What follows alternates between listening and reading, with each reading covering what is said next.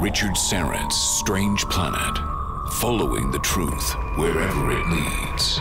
Exposing evil and corruption and the secret machinations of powerful elites.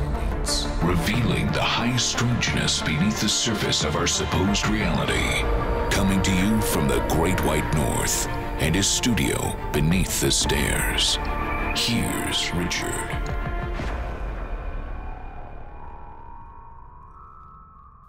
Welcome to the Audio Imaginarium. Come on in, weary traveler, hang your cloak on a peg, grab a stool, and come gather around the fire. There are stories to be told, and you are among friends. For the full 2 hours, we are going to welcome an author, researcher, videographer, to discuss the Essenes, this mysterious group of prophets and scribes who lived hundreds of years before Christ, and their understanding of end times prophecy. He'll reveal how an ancient Jewish calendar predicts the year 2025 AD as prophetically significant, and the messages that the Essenes left behind for believers living in this present age. Josh Peck is an avid researcher of fringe topics. He's a videographer at SkyWatchTV, creator of the Sharpening Report, host of Into the Multiverse, and is the author of numerous books, including Abaddon Ascending, co-authored with best-selling author Tom Horn. Quantum Creation, does the supernatural lurk in the fourth dimension. Cherubim Chariots, exploring the extradimensional hypothesis. Josh specializes in scientific studies such as quantum physics to explain paranormal phenomena experienced around the world. He's been featured on TV and radio shows including SkyWatchTV and the Hagmann Report. And his latest is The Lost Prophecies of Qumran, 2025 and the Final Age of Man. Josh, welcome to the program. How are you? I'm doing great, Richard. It's good to talk to you again. Thanks for having me on. Great to have you. So let's start with just a basic understanding of this sect of the Jewish faith, the Essenes. Who were they? Yeah, and this is really interesting because they formed around the same time as the Pharisees and Sadducees. So if people are familiar with their New Testaments, it would be a couple of hundred years before that was when this forming would have happened. The Essenes believed the Pharisees and Sadducees had become corrupt, and they believed that they were holding on to true traditional Judaism. And because of that breakoff, they formed a settlement in Qumran, and they wrote and kept the Dead Sea Scrolls. So these are the authors of the Dead Sea Scrolls. And they were still around during the time of Christ. So they took what? Did they take a vow of poverty, celibacy? What else can you tell us about them? Yeah, they had different oaths that they would do in their community. There is some information that goes out there trying to say that they were like communist and all this, and that's not. They did communal living, but it wasn't the leadership that was like forcing it. That was it was more kind of structured around their interpretation of the Old Testament, basically. So the way that the entire structure worked, the priests and people that would be training lived in Qumran, and some other people as well. That was like the epicenter, but there were Essenes all over Israel. I think it's Josephus that said in every city there were Essenes. So the structure, it was almost like, not in theology, but in structure, it was almost like the Vatican, just without a pope. So you have like a central place for Catholics to understand their doctrine and teachings and stuff, but you have Catholics everywhere. So the Essenes were like that too. So they weren't all priests, and they didn't all live in that area, but they did have a certain interpretation of the Bible that was different from the Pharisees and Sadducees. All males? No, some of the priests were, of course, some of them had to take vows like that, but there were some families too, even children. They were known to adopt children. So probably mostly males, because in Qumran, a lot of them would have been training to be priests, but there were some families as well. So these scribes that transcribed the Dead Sea Scrolls, where did they get the original texts or the texts that they worked from to transcribe to the Dead Sea Scrolls? Was it oral? Was it clay tablets? Yeah, they would have taken copies from the temple library that Israel had at the time. This would have been right at their forming. So when they broke off, they would have already had copies of all the Old Testament books and plus a lot of other books as well. So they just brought those copies over. And so now we should talk a little bit about the Dead Sea Scrolls that were found by this Bedouin shepherd boy in the caves of Qumran. I guess over a period of, I guess he originally found them in 47, and then they were further discoveries up until about 1956 or thereabouts. He was looking for an errant goat, and he tossed a rock into a cave and heard a clink, and the rest is history. Found these clay pots and so forth.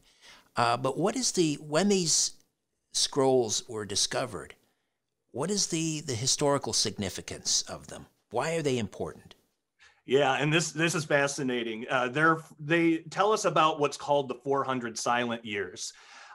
This is the time between the Old and New Testaments, and a lot of that period of time of about 400 years is still a mystery. So the Old Testament ends with Malachi, and Israel is going a certain way, and it makes sense. And then the New Testament opens with Matthew, and everything is different. We have Pharisees and Sadducees, and everything is just run a lot different. So the Dead Sea Scrolls came into existence a little bit before this time and tells the whole story on how this happened. So we can use them for history. Before the Dead Sea Scrolls, we only had some scattered parts of the Talmud and 4 books of Maccabees and Josephus to tell us what happened between the Testaments. But the Dead Sea Scrolls actually have a lot more to say about that time. Right, and they're also the oldest texts of the Hebrew Bible in existence, right? So they predate all of the other copies, let's say, by what, 1,000 years or something? Something like that. Yeah, exactly. Which that makes them historically significant too, because even before the New Testament was being written, we have all these copies of the Old Testament in the Dead Sea Scrolls. Now a lot of them are fragmented, so we don't have a whole lot of full, complete scrolls. But the pieces that we have, we can compare it with our Bibles and see how they match up, and they actually match up really well. So were they written primarily in Hebrew, all in Hebrew, some Aramaic? There was some Hebrew, Aramaic, and some Greek. All right. And were all of the let's say the books of the Torah, like which books of the Old Testament are included in the Dead Sea Scrolls? All of them except Esther. And there's some theories as to why that is. Why would Esther be excluded? A simple answer might just be they haven't discovered any, or none of those copies survived. There's other ideas about it too. Some scholars think that it might be because there isn't an expressed authority of God in that book, and so they may have left it out for that. But a lot of those theories are speculation. We don't really know why that book was excluded, or if it was meant to be excluded at all.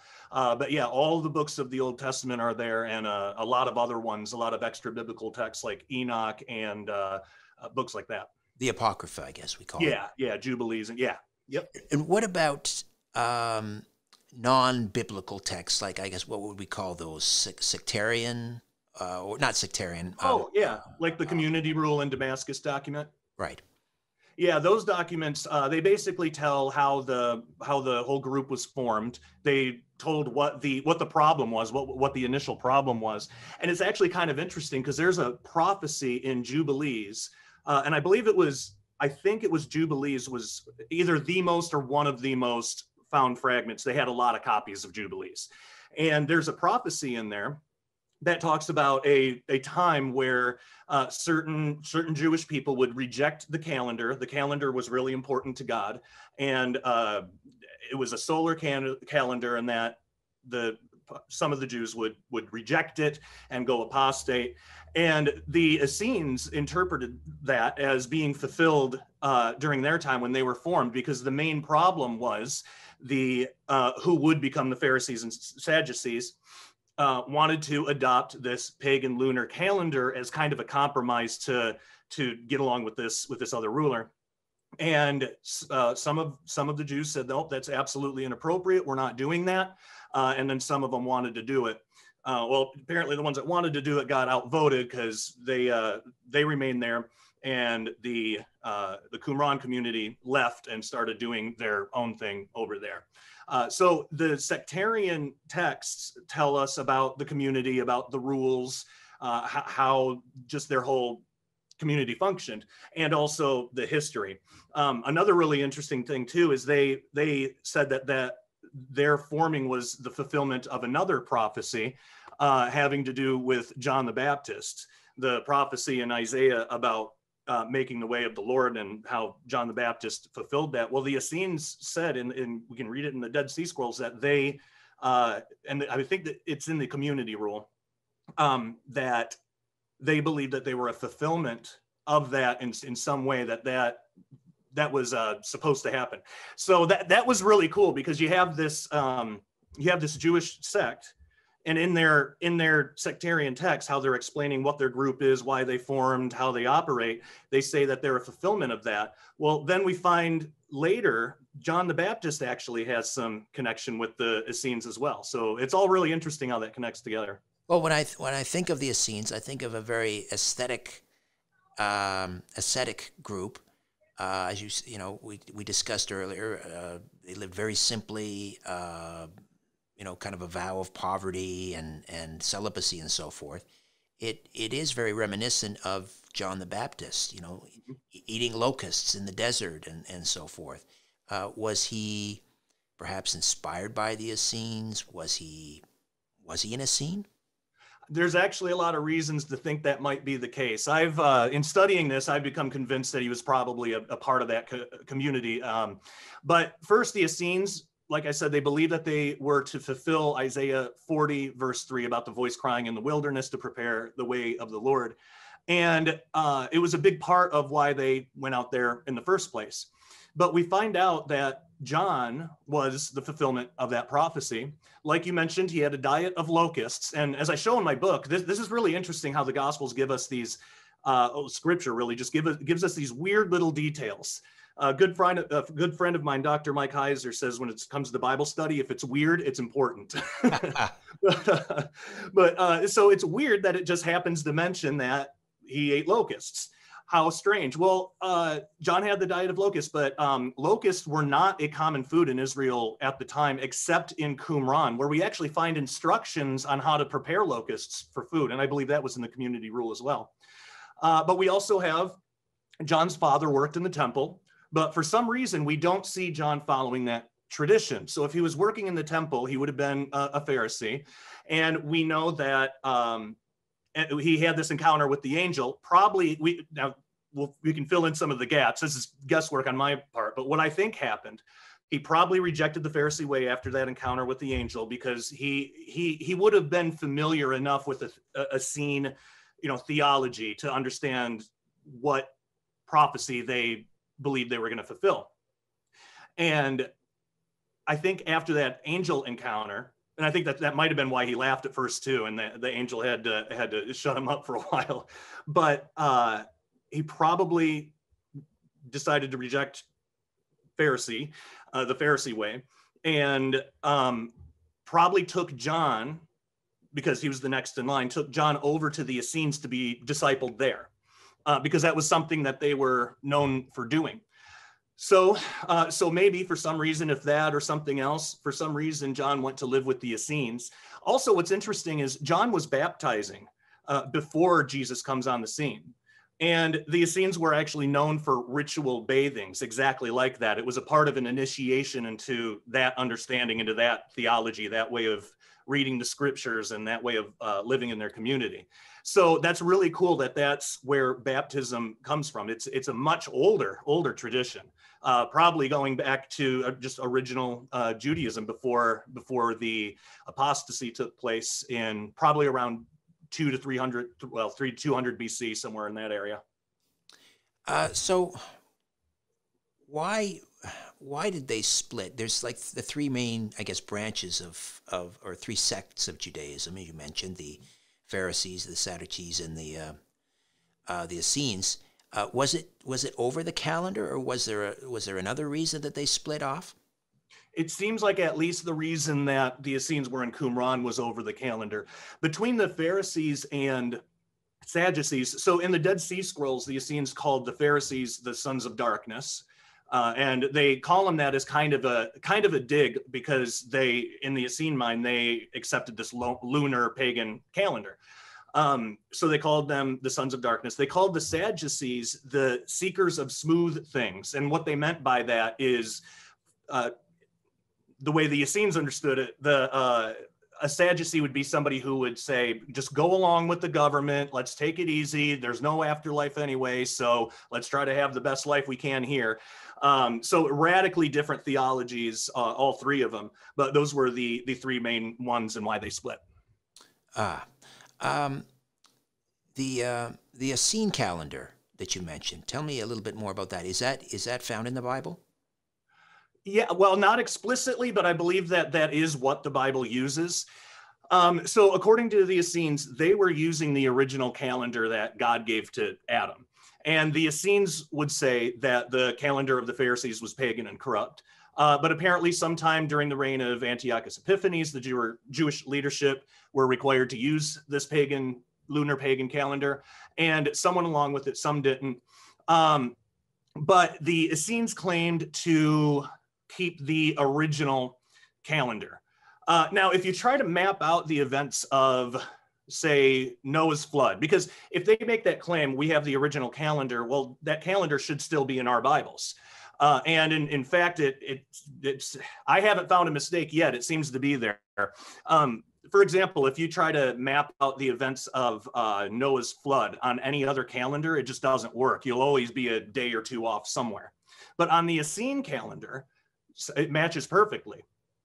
Same with the events of Moses and his meeting with God. The day counts, they don't work on any other calendar. Most relevant to us is, I believe that it's the Essene calendar that end times prophecy in the Bible is based on. And in the book, I go through several future prophecies from Daniel and Revelation and others to show how the day counts line up actually really perfectly with the Essene calendar, with events even falling on feast days and things. So the calendar itself, it was split up differently than ours. So they basically had an understanding of human history of 7,000 complete years. They saw one giant complete week, like one 7,000 year period. Now, just like we have millennia, centuries, decades, and years, the Essene had ages, which were 2,000 years. They had onas, which were 500 years, jubilees, which was 50 years, shmitas 7, and then normal years. So they actually had these ages mapped out. The way that, if we're understanding their calendar correctly, and if we're getting our days right, then they would have said their age of Torah, that's what the 2,000 year period they were living in, their age of Torah would have concluded in 75 AD. And it was only a couple years before that they had the destruction of the temple. So the way that they had the 7,000 year history work is from creation to the call of Abraham. That was the age of creation or age of chaos. From the call of Abraham to 75 AD was the age of Torah. And from 75 AD to presumably 2075 AD is the age of grace. And which is interesting that they actually call it that in the Dead Sea Scrolls. And then the last 1,000 years is the millennium, the millennial reign of Christ, the last 1,000 years. It's like a half age, it's a Sabbath age. And that completes the whole 7,000 years. And then after that, it's a new creation. So that is really interesting to me. That kind of shows how their kind of yearly calendar worked. It was a solar calendar, and more how it worked kind of broadly. Were they apocalyptic? Yeah. They had a lot of, well, they had the Book of Enoch, and that's about one of the most apocalyptic books besides Revelation that you can read. But yeah, they had a lot of beliefs about end times. They mainly talked about their age and the end of their age, but they had a little bit to say about ours. mainly surrounding the idea of apostasy, that basically the world will just kind of go nuts right before the end, which, you know, look out the window. All right, we're going to take a timeout here. We'll come back and continue to discuss the Essenes and the Lost Prophecies of Qumran 2025 and the final age of man. And just as we roll into a break, let me just take care of some quick business here. I want to give a quick shout out to 3 of our Patreon donors in the Star Chamber tier: Tim Sullivan, Deep Paul, and Tim T. Thank you, all 3 of you. Your monthly support and donations mean so much to me. It helps us to continue the work that we do here. Once again, Tim Sullivan, Deep Paul, and Tim T, our Star Chamber tier Patreon supporters. And if you'd like to consider becoming an official donor, you can go to patreon.com/strangeplanet. Patreon.com/strangeplanet. A number of tiers to choose from. Choose the one that's right for you. But as always, any monthly donation, greatly appreciated. All right, back to more of my conversation with Josh Peck right after these. I call it the miracle molecule, carbon-60 or C60, for my good friends at C60evo.com. And I take a tablespoon every morning. It delivers more than 172 times the power of vitamin C. C60 is a known antiviral, antioxidant, antibacterial, anti-inflammatory. It's a remedy that works. C60 Evo users consistently enjoy better sleep and wake up feeling refreshed. This alone is worth the cost of the bottle. I sleep like a baby. I have no aches or pains, 0. I'm 58 and I don't have a gray hair on my head. Get your miracle in a bottle, C60, from c60evo.com/Richard-Syrett. c60evo.com/Richard-Syrett. Use the coupon code EVRS at checkout and save an additional 10%. This statement has not been evaluated by the FDA. This product is not intended to diagnose, treat, cure, or prevent any disease. If you have a medical concern, please contact your healthcare provider. Have you subscribed to my newsletter yet? It's fast, easy, and absolutely free. Just go to my website, strangeplanet.ca, strangeplanet.ca, and then click on subscribe. All I need is your email address, and that's it. Then, once a month, you'll receive my newsletter, Inner Sanctum, in your email inbox. The Inner Sanctum contains a monthly brief, a column of my analysis of the news and opinions. There's a This Month in UFO or Conspiracy History, a look ahead to an upcoming episode of this radio program, a book club, my podcast pick of the month, a spotlight on a previous guest, and much more. Join the Strange Planet community by signing up for your free subscription to Inner Sanctum. Again, go to strangeplanet.ca, strangeplanet.ca, and click on subscribe. It's a strange planet. Read all about it. This is Richard Syrett's Strange Planet. Follow Richard on Twitter at Richard Syrett. For show information, visit the website strangeplanet.ca.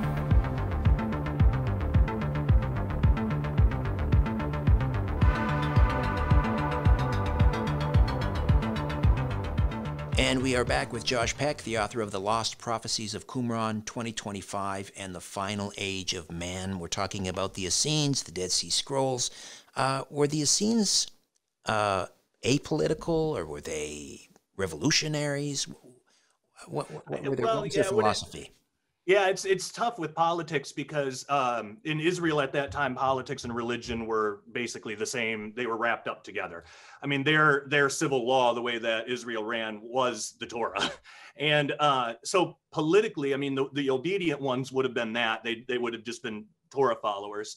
But then you had the Pharisees, who pretty much ran everything at that time.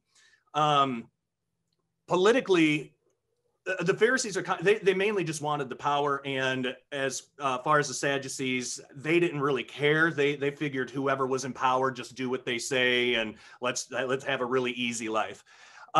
So politically, I mean, mainly just what the Torah would say and direct them. That's what they tried to do.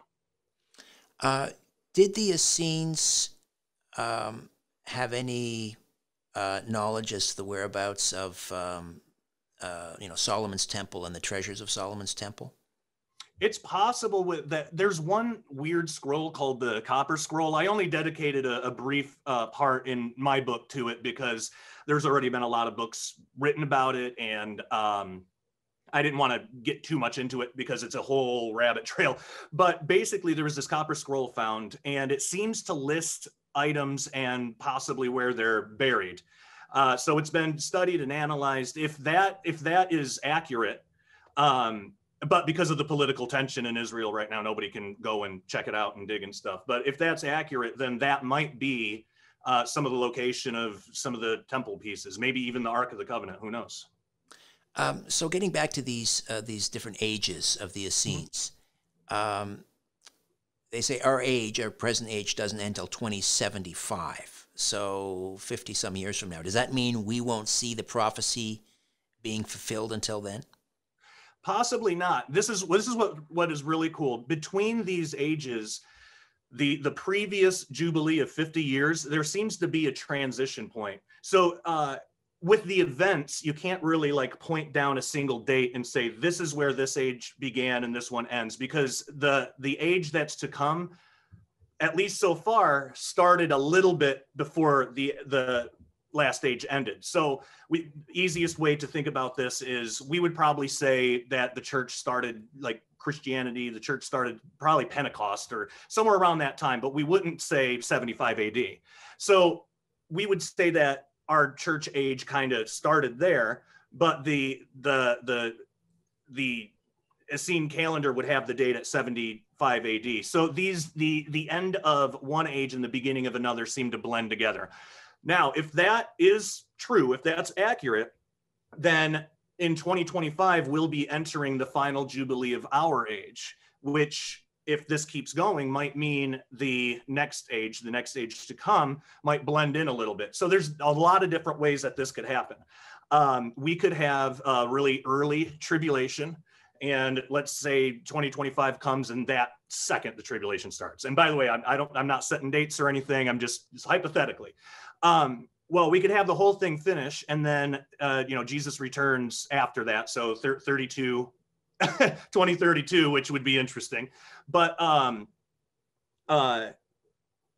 yeah, he would come back in 2032 AD. But if the age to come doesn't end until 75, but there's this blending thing, it might be that that's when people get instructions on how the next age is going to work. A lot of times we have this idea that, or people who would take it literally anyway, that when Jesus comes, he's going to clap his hands and everything's going to be perfect. And I don't think he's going to do it like that. I think there's going to be a cleanup effort. I mean, we know that he uses the birds to clean up Armageddon. But there's gonna be new buildings. There's gonna be a new temple. There's this whole new structure. How long does it take to teach the surviving world how this new world is gonna work? So that could be a decade's gap, and maybe at probably Pentecost, because that was like the initiation of the new age, according to the Essenes. At Pentecost, that of 2075, possibly, that would be when the millennial age would start in that scenario. There's other ideas too. If some of your listeners are a pre-trib rapture believer, you could have a really early rapture, but it's not the rapture that starts the tribulation. It's the signing of the covenant with many. So let's just say, hypothetically, as crazy as it may sound, let's just say a bunch of Christians disappear off the earth one day. Well, the rest of the world is going to at least be familiar with the idea of that. And, I mean, word's going to get around, hey, was that the rapture? Well, let's say they thought that was going to start the tribulation, but let's say 7 years go by and no incident, no Antichrist, no second coming of Jesus, just everything's going on as it was. Well, let's say a few decades of that go by. Now you got a whole new generation that it would seem silly, like archaic, to believe in Christianity and believe that was the rapture, and clearly it wasn't. So then when the tribulation, if it comes late, let's say 2068, if the tribulation starts then, that could be why, that could be why so many people, when you read the book of Revelation, so many people have a hard time accepting what's going on, a hard time believing it. To me, it seems like if a rapture happened, I mean, it would be really hard to spin that story, I think, but there would be a lot of people that would come to faith pretty much immediately after seeing that and realizing that they missed their chance. So I don't know for sure, but those are just a couple hypothetical situations. So the Essenes were Jews. Yes. How did they inform the New Testament, if at all, or impact or influence the New Testament? So this is really cool because this might be what happened to the Essenes. So there's this big mystery. Where did the Essenes go? Nobody knows what happened to them, where they went, or why. Well, if the Essene, when you read Essene theology through the Dead Sea Scrolls, you actually find out it tracks really closely with just things that we know in Christianity, and especially their view of the Messiah. So they believed that, and there's even a prophecy in the Dead Sea Scroll about the Messiah coming, dying for sins, being God in the flesh. And they may not have known all the particulars on how it was all going to work, but they knew those things to be true. And they even put the year at 32 AD when this would happen.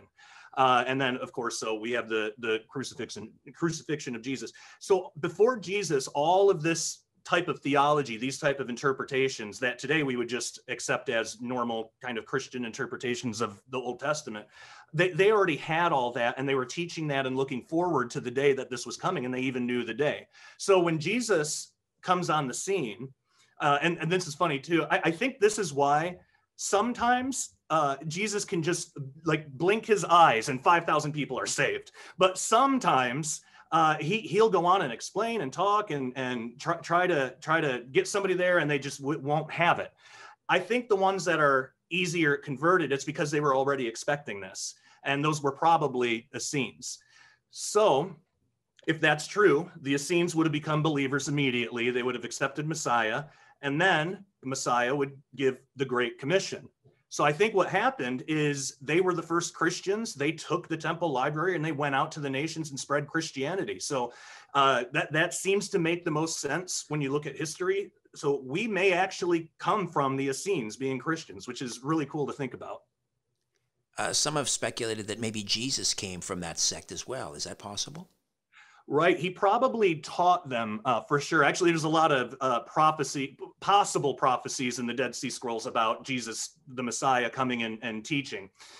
But I wouldn't say that he was an Essene. Just like if he came back today, he wouldn't be a Baptist or a Catholic or, Orthodox or, whatever. He wouldn't be any of those things. He would be Jesus, and he would one of those interpretations would be like the closest. So let's say so back then they would have already existed, and then Jesus would have come and taught them. But Jesus even corrected some things, because the Essenes weren't perfect either. I mean, they were great, and there's a lot of awesome stuff in the Dead Sea Scrolls, but they still had some things wrong too. I believe that John and James probably were Essenes as well, because they were disciples of John the Baptist. So they likely were. Well, when they went to, I believe it was Samaria, they were saying, should we just rain down fire on and just end it all? and that's so Essene when you read the Dead Sea Scrolls, because they talk like that in there. They're like, they like hate their enemies and stuff. And so Jesus even has to correct them a little bit on that. There's actually an interesting theory that, and I don't know if I couldn't really find anything. I'm going to get you to hold on to that. Pardon the interruption, Josh. We're going to take a quick time out. We'll come back and get to more of our conversation. Josh Peck, author of The Lost Prophecies of Qumran. Back with more in a moment. My name is Richard Syrett. Don't go away. A trusted sponsor of my show, GetTheTea.com, is having their summer sale. Hey guys, let's talk about Father's Day. What kind of gift would you like to give your dad? Why not think about a gift that would help his digestion? Remember, Life Change Tea is an amazing, gentle cleanse that he can use daily for gut health. Who doesn't need that? I know I do. I drink it every day. It comes in 3 different flavors: natural, peppermint, and my favorite, pomegranate. You need to try it. The combination of 12 herbs just does a beautiful number on my insides. Right now, they're having their big summer sale. Buy 3, get 1 free. That's right, buy 3, get 1 free. Life Change Tea is not a fad. They've been around since 2007, helping thousands of people, and it's made right in the USA. It's easy to brew, keep it in your fridge, and you drink it daily. It's summertime, and I always want to have a big glass of iced tea. That's why I drink Life Change Tea. Buy now and get 1 month of tea for free. Go to getthetea.com/Richard to order yours today. Use the code RICHARD10 to get an additional $10 off plus free shipping. That's over $50 in savings. Again, that's getthetea.com/Richard and use the code RICHARD and the number 10, RICHARD10 for $10 more plus free shipping. Don't miss out.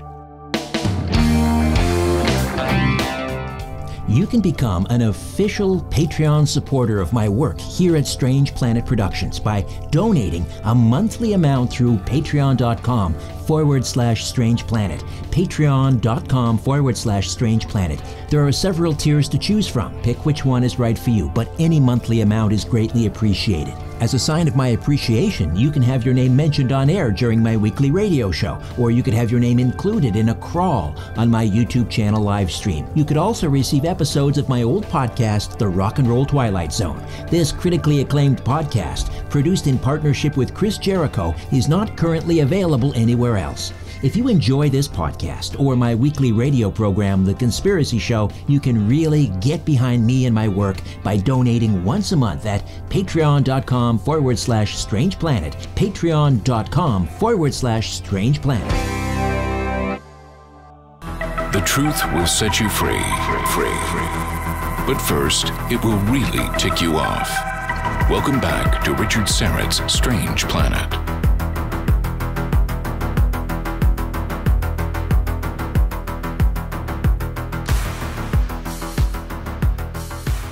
Josh Peck, author of The Lost Prophecies of Qumran 2025 and the Final Age of Man. So we were talking about, how Jesus perhaps influenced the Essenes or spoke, may have taught the Essenes, and you had something further to add to that before we move on. Yeah, I have to backtrack now and remember my last thought. All right, we were talking about a particular theory. We were talking about John and James. He had why he wasn't okay. I remember what it was. I'm so sorry. Okay. Yeah, so John may have, according to this theory, may have actually been kicked out of the Qumran community because he was preaching too much love. He was preaching too much love stuff, and like, hey, some of our community rule stuff may need some tweaking. There's an idea that he actually got kicked out of the community, and that's why he was wearing what he was wearing, and that's why he was eating locusts. And that theory might be true, but to me, the locust thing seems more likely that's a way of telling us he was a part of that community. So it could go either way, but it's an interesting theory, at least. This is kind of a controversial aspect, and I'm sure you've heard about it and argued against it, this whole Dead Scroll conspiracy. I think it was forwarded by one of these Dead Sea Scroll scholars who sort of abandoned his Christian studies to study the scrolls, and he was an agnostic. I think his name was Allegro. And he had this theory that the Essenes, there's so much in their beliefs and their philosophy that actually mirror the Messiah.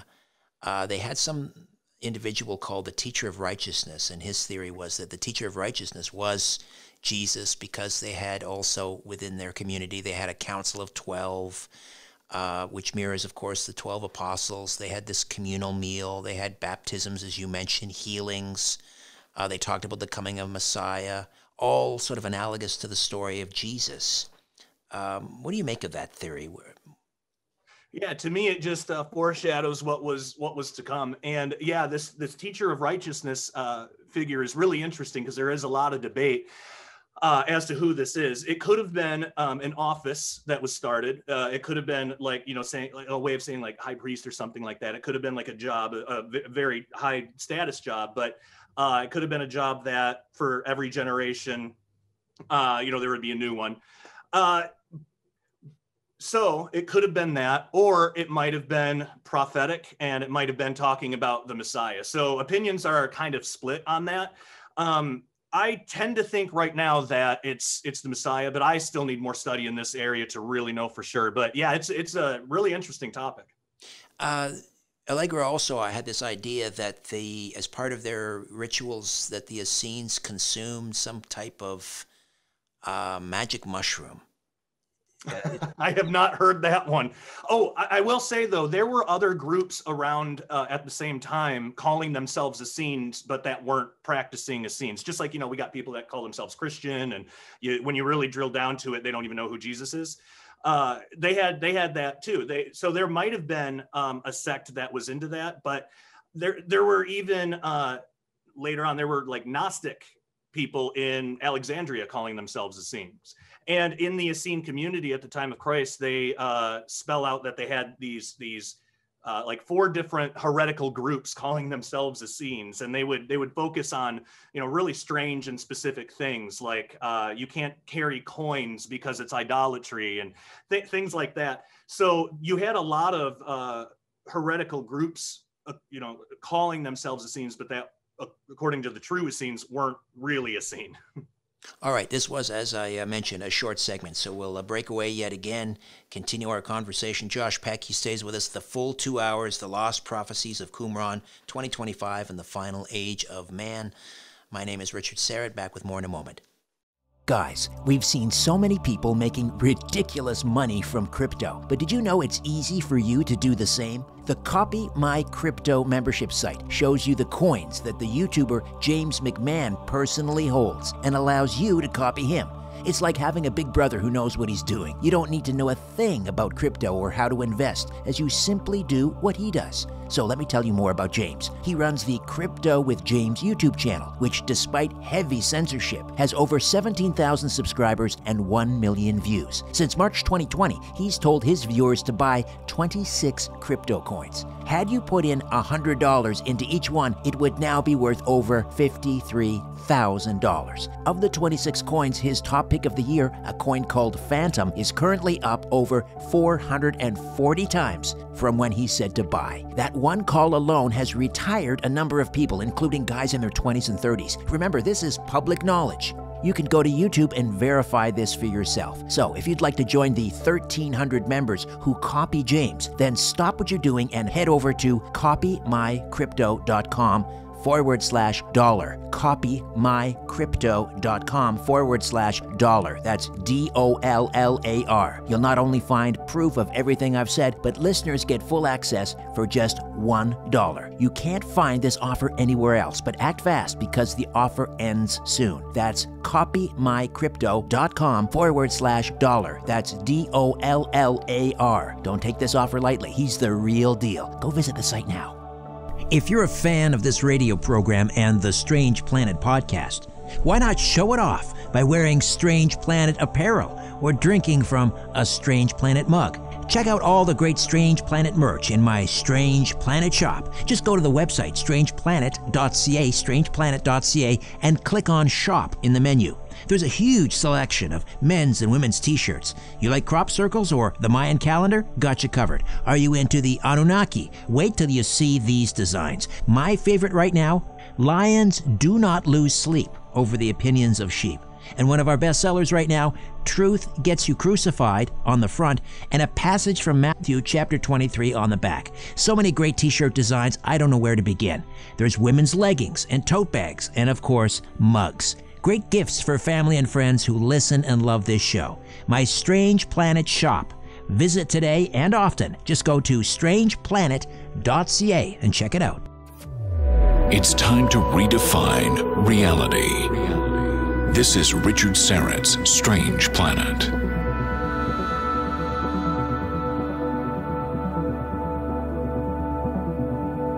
All right, Josh Peck stays with us. The Lost Prophecies of Qumran 2025 and the Final Age of Man.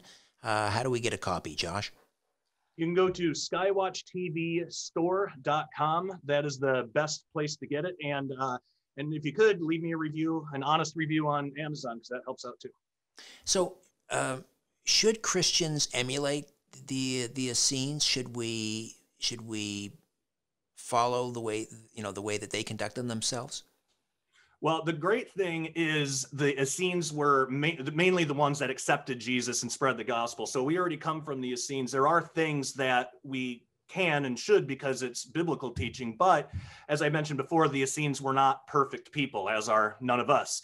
So there is a danger in idolizing them to the point that we begin trying to do their same rituals. And again, some of these would have been things that Jesus corrected, and we're not specifically told all of them. We just know what the correction is. So Christians should act like Christians, and reading the Dead Sea Scrolls and seeing how Christianity began in the first place can help out a lot. But we shouldn't regress back to doing things the way they were done before Jesus came the first time. The Essenes were very much looking forward to Jesus' arrival and the coming of this new age. So it would, they wouldn't have wanted us to go back like that. Also, the Essenes were waiting for Messiah's first appearance, and we Christians are waiting for his second. So we definitely have commonality with them. The Essenes, in all likelihood, are our origin story. But we're not called to follow the Essene way. We're called to follow Christ. Should we follow their calendar? That's interesting too. It depends on, I would say, what the reason is and what somebody's trying to get out of it by doing it. So in the sense of learning about it so that we know when things happened in the Bible, possibly even prophetically, then yeah, absolutely. But in the sense of it being like required to do all of these feasts and festivals that are in the Essene calendar, absolutely not. If somebody wants to observe Passover to kind of know how it was and see how all the parts of it point to Jesus, that's great. If they want to do it on the day that the Essenes say it was, that's great. But just understand, like, if somebody doesn't do that on like the Essene day, it's not like God's like not paying attention to that person or he's upset about it. So the feasts on the Essene calendar pointed towards Jesus. So we're not really required to do them. However, again, like if it's just for learning purposes, doing some form of them might be beneficial as long as it doesn't conflict with what we're supposed to be doing as Christians. But like we have to remember, they were required to sacrifice animals, and we're not. There are things in the feasts that we're not permitted to do today, or even at the time that Gentiles weren't permitted to do. Many of the feasts, because there are in the Dead Sea Scrolls, there's some new feasts. There's a couple new feasts mentioned. Many of the feasts, we don't have enough information on how they worked or what they were for or anything. The scrolls are just too fragmented. So I would say, yes, follow it in the sense of learning about it. But I would also advise against applying it directly to day-to-day life and following it the way that the Essenes would have. I should mention too, real quick, if somebody wants a physical copy of that, they can go to dailyrenegade.com, and me and Ken Johnson created that. If they want one on their computer, totally for free, biblefacts.org, and that's Ken Johnson's ministry.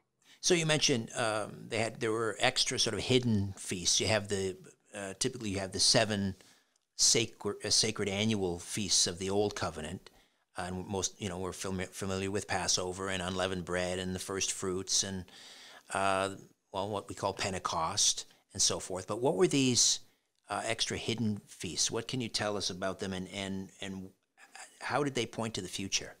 Yeah. So most know about the 7 feasts that Orthodox Jewish people observe today, but the Dead Sea Scroll has as many as 12. So some of these new feast and festival days include first fruits of new wine, first fruits of new oil, and the head of the year. And then pointing to something prophetic, it seems that they would, but we don't know how much all of the feasts, like how they worked. We know how Passover works, and we can see how the elements of the Passover Seder points to Jesus. So we would assume all of the feasts are like that, but the scrolls are so fragmented, we don't know much. But from what we can gather, it seems like the Festival of New Wine had something to do with marriage and weddings, possibly pointing to the church being the bride of Christ, or maybe even the union of Jew and Gentile under Jesus. The Festival of New Oil seems to have something to do with prophecy, but we just don't know much of anything about the actual elements of the feasts. But what does seem to happen a lot, though, is when you map out the day counts from Daniel to Revelation on the Essene calendar, a lot of prophetic events happen. Some of those even on new festival days, these new feast days that are discovered in the Dead Sea Scrolls. So they are important, and I believe, hopefully someday, more information about them will be discovered. It's funny that I was reading recently where even today, and this was something I was totally unaware of, they are finding additional fragments. Yeah. We seem to think, it was all wrapped up in 1957 or whatever, but and there are fragments that have been found and even advertised for sale in the classified section of the Wall Street Journal, and I don't know if they've all been verified, but have we discovered anything recently in the Dead Sea Scrolls that tells us anything new about the Essenes or, prophecy? So far, nothing really noteworthy. I mean, there are new discoveries being announced every day, it seems like, but the way that it usually works is a discovery will be made, and then sometimes the outside world doesn't even know about it for decades. The people working on it have other projects, and sometimes it just takes time. So they don't announce it because they want to know everything they can know about it first to make sure what they're announcing is correct. So it could be that there have been huge discoveries made already that haven't been publicly announced yet. So hopefully that's the case, because someday they will be, and that'll be really interesting. Did we get into Daniel 12, 4? Not yet. I don't think we did. We've got just a couple minutes here. Why don't we begin rather with Daniel 4? In your book, you make this connection with our time today and the discovery of the Dead Sea Scrolls. Can you explain that? Yeah. So there's a verse in Daniel that says, an angel's talking to Daniel, "But thou, O Daniel, shut up the words and seal the book, even to the time of the end. Many shall run to and fro, and knowledge shall be increased." Now, what's interesting about that run to and fro and knowledge shall be increased, apparently a lot of scholars say when you really dig into that and what that means knowledge about scripture will be increased, and people will be running to and fro, between something and then going back to the scripture to see if it's right. So to the time of the end, many run to and fro, knowledge shall be increased. And then the very beginning of that verse says, "But, O Daniel, shut up the words and seal the book," which is interesting. So copies of the book of Daniel, of course, were found among the Dead Sea Scrolls. Now, I'm not saying that this is the main interpretation of that verse, but I find it interesting that literally the words of Daniel were shut up and sealed in jars, and they were discovered when Israel became a nation again. Many say that, many say is the beginning of the time of the end. That's what a lot of people believe. And the second part of that verse is interesting because, again, that to and fro with scripture. So that means that there will be a time people will have a reason to go back and forth to the scripture, always learning more. The Dead Sea Scrolls are basically a huge commentary on the Old Testament. I mean, there are actual commentaries on Old Testament books in the Dead Sea Scrolls. So now that we have the Dead Sea Scrolls, our knowledge is increased, and we have a lot more context than we used to for how to interpret the Bible. And specifically, there are prophetic things in the book of Daniel that could not be understood without the Dead Sea Scrolls, specifically prophecy.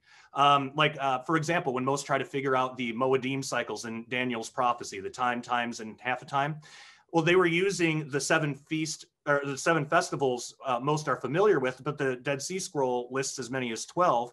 So some of those day counts could fall on feast days. Now, that may not have been exactly what the angel meant when he told this to Daniel, but to me, that seems like more than a coincidence. All right. Hour 2 coming up. Josh Peck stays with us. The Lost Prophecies of Qumran 2025 and the Final Age of Man. Stay tuned for more. Richard Syrett's Strange Planet. Following the truth wherever it leads. Exposing evil and corruption and the secret machinations of powerful elites. Revealing the high strangeness beneath the surface of our supposed reality. Coming to you from the Great White North and his studio beneath the stairs. Here's Richard.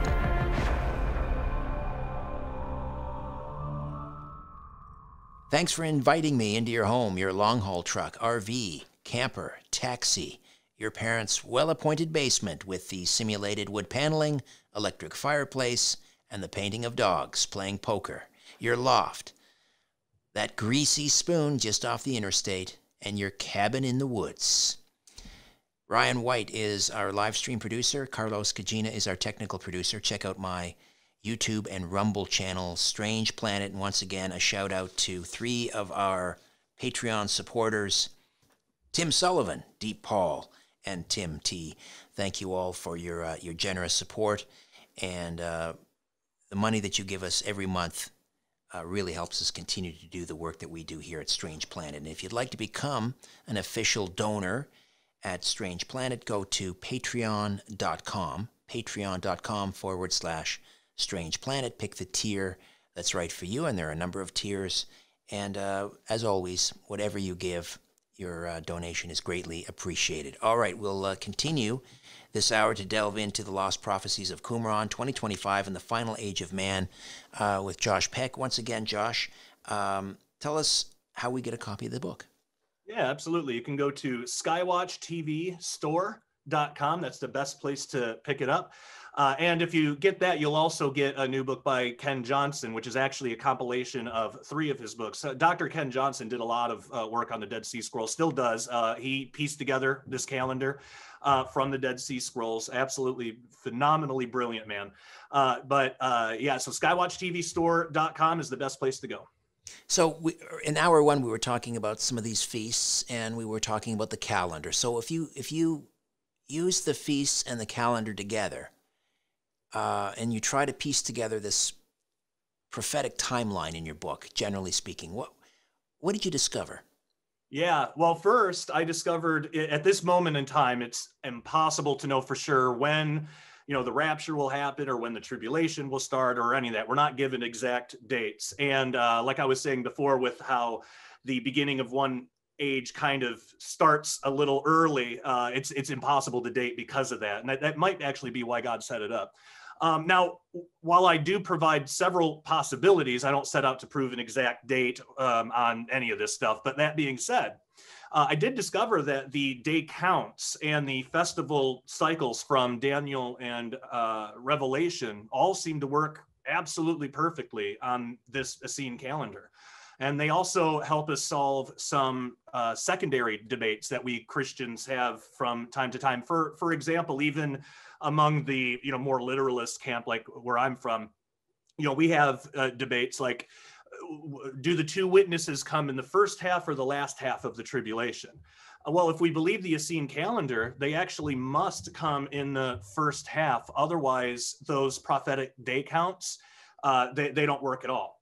But they work perfectly if they come into the very first one. So that's one example of how this can be used. But it's really interesting how that ties together.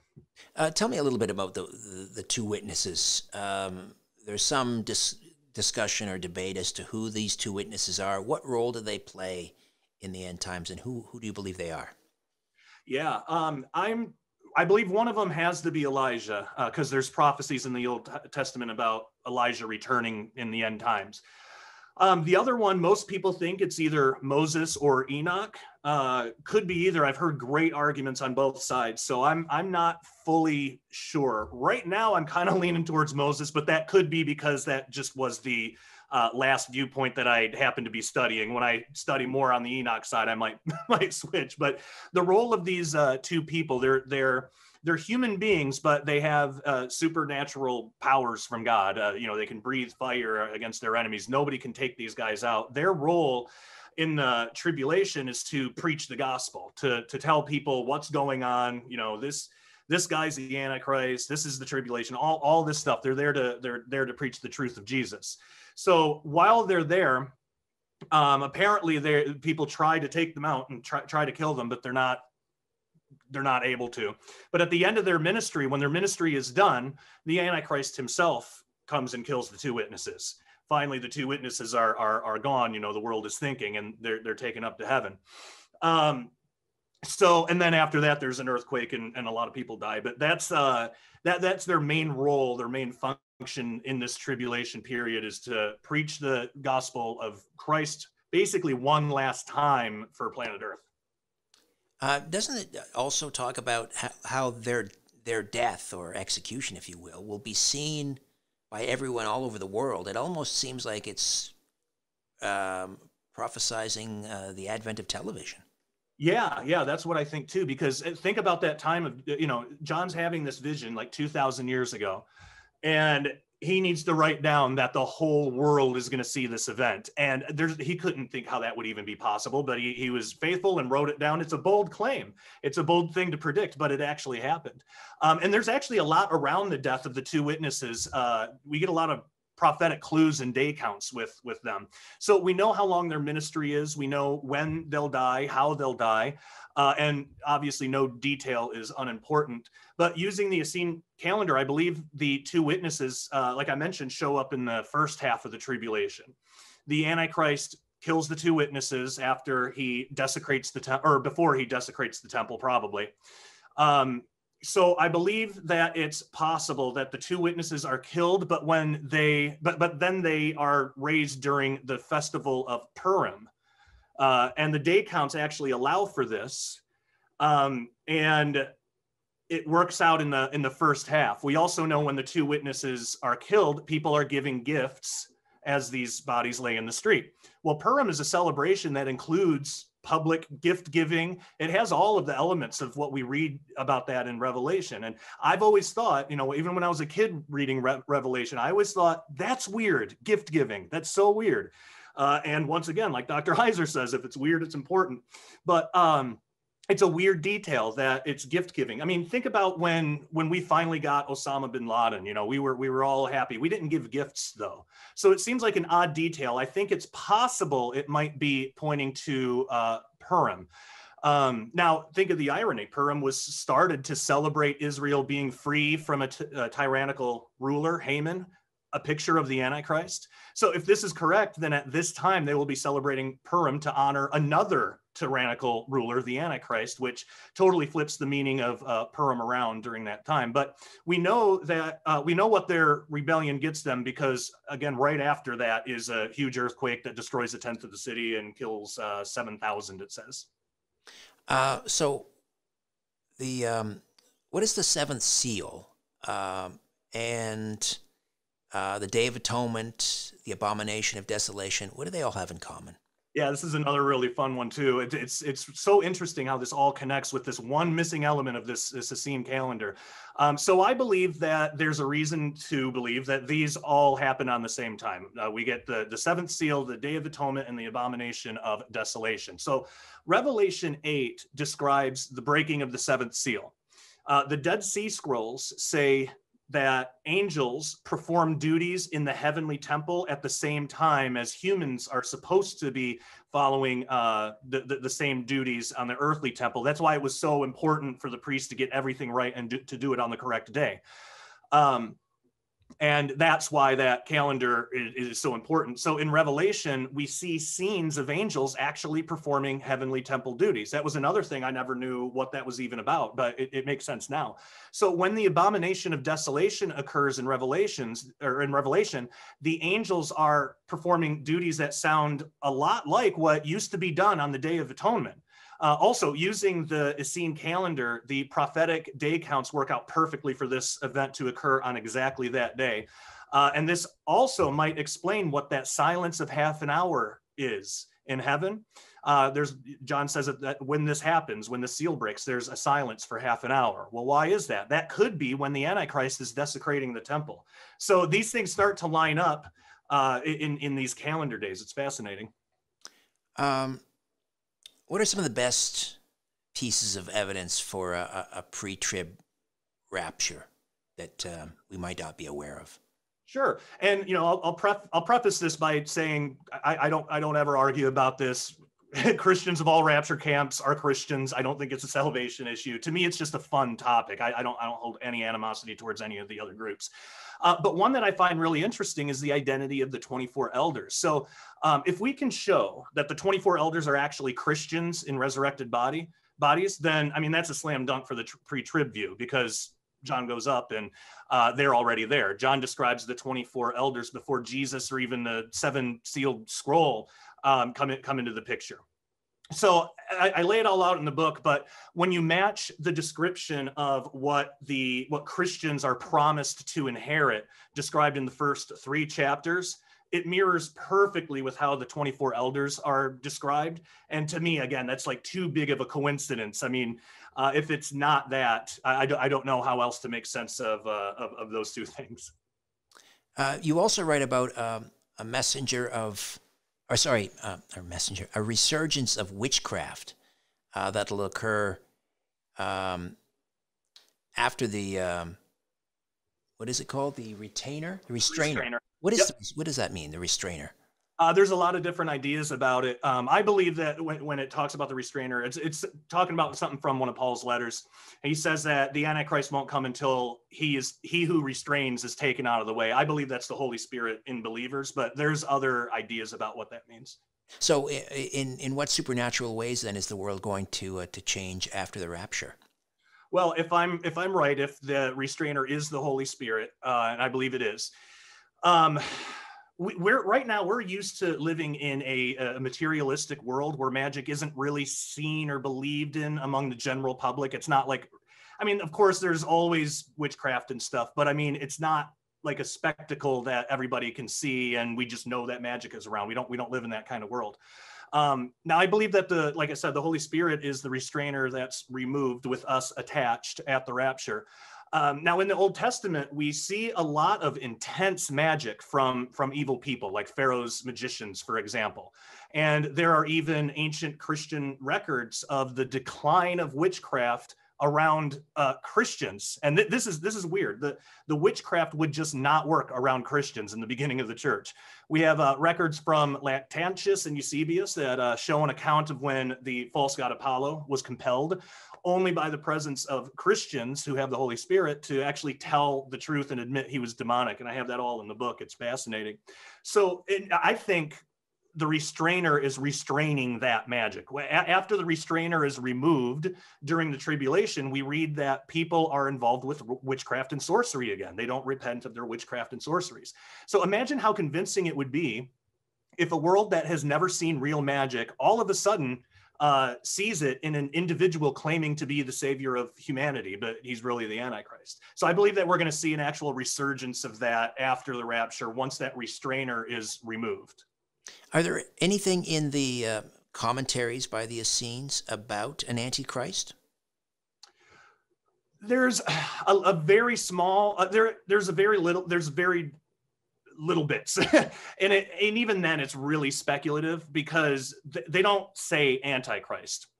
They have other terms that, and a lot of times they don't even use man of sin or man of perdition.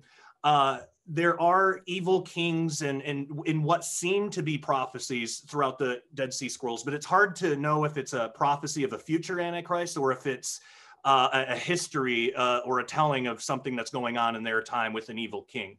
So right now, I don't know. There might be quite a bit in there. It just depends on how those types of passages are meant to be interpreted.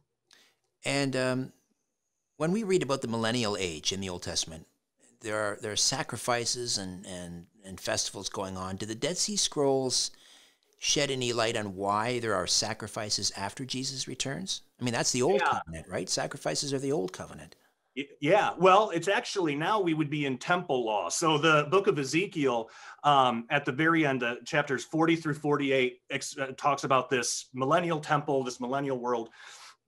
And at the end, near the end, God tells him to say that this is the law of the temple. So before it was the law of the Torah, now we're under the law of Christ. And apparently in the millennial reign, it'll be the law of the temple. So the sacrifices, while it's similar to the law or to Torah, it's not exactly the same. Also, we have to remember that the millennial kingdom, it's a mixed crowd of angels, sinless humans in new bodies, and those who survived the tribulation, but who are still normal, mortal human beings with a sin nature. As long as they're believers and they survive, they're allowed in. But Ezekiel 44 says that the priests who perform the sacrifices in the millennium are able to marry. They have parents who can die. They present sin offerings, and they even sweat. So these are humans, not glorified human beings. These are humans who have not been resurrected performing these duties. But they are humans that are living in a brand new world that isn't subject to the same sin and death curse that it is now.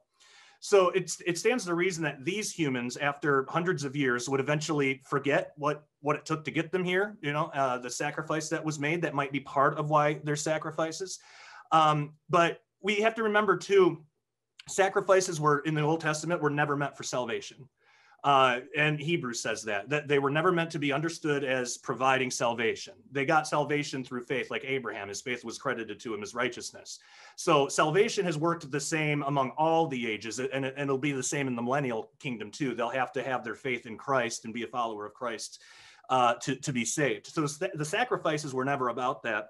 The sacrifices were mainly about atonement with God, so that when God came down, they would have this kind of spiritual protection against immediate, swift justice. And that's probably why, no man can see God and live. It's because of our sin. So the same problem is going to occur in the millennial time that occurred all throughout human history. It's just a different era and a different way of doing things. So yeah, I believe that the sacrifices are literal, and I think that they perform a function similar to the Old Testament, but a little bit different. And Ezekiel 40 through 48 goes into great detail about that. You mentioned earlier one of the three Jewish sects. I think it was the Sadducees or the Pharisees who really didn't believe in an afterlife. Yeah, Sadducees, they shed off a lot of their beliefs. They didn't believe in angels. They really abandoned a lot of that stuff because they were just more concerned about making their physical lives while they're here as comfortable as possible. So what did the Essenes tell us in their commentaries about their view of the afterlife? Actually, it goes right in line with what's taught in the Old Testament. So it would be that there was a place called Abraham's bosom, which was kind of like an Old Testament version of heaven, but it wasn't exactly heaven because at that time, no human being was permitted in heaven yet. So, there was this Sheol, but it was like a great chasm divided these two places. There's Abraham's bosom or paradise, and then there was basically what we would consider hell. It was a holding place for people to be judged who were eventually going to be in the lake of fire. So everything that I've read so far about the Essene view of the afterlife, it falls in line with that. But they also had this expectation that something was going to change, that something was going to change. Jesus, or the Messiah, was going to provide a way to reconcile humanity back to God. And they were looking forward to that age because then they could get saved, and then when they died, they could go to heaven. Are there any sects in Israel or Jordan who sort of identify themselves as modern day Essenes? There's a few out there, but not a whole lot is known about them. And there's even a lot in this country. And I would say all of there's people calling themselves Essenes that it's more like Gnosticism. It's not truly Essene. Right now, there's not, as far as I know, it would have to be really small because I'm not aware of it, but I don't think that there's a community of like Essenes still living in Israel. I think the believers left, and then the ones that stayed behind, if there were unbelieving Essenes that didn't accept the Messiah, I believe that when 72 AD, when the temple was destroyed, they would have been wiped out because it was a massive slaughter. So I think anybody left behind would have been killed. I mean, Paul even said maybe that was Hebrews. But in one of the New Testament books, the writer is pleading with the priests to get out, come, leave, go to the nations, become a Christian, because we know that this major destruction is coming, and no one's going to survive it. So most likely, if there were anybody calling themselves Essenes, it would be somebody who like adopted it later, but it wouldn't have been remnants from the original Essene community. So what's the final takeaway then for Christians with regards to the Essenes and the Dead Sea Scrolls?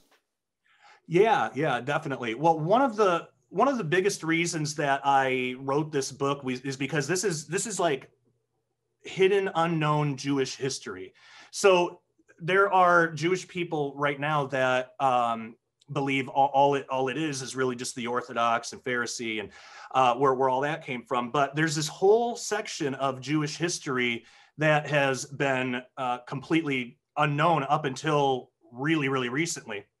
So right now in our day, most Jewish people are either secular or Orthodox, which again comes from from Pharisee teachings, and they don't even know that there's another option.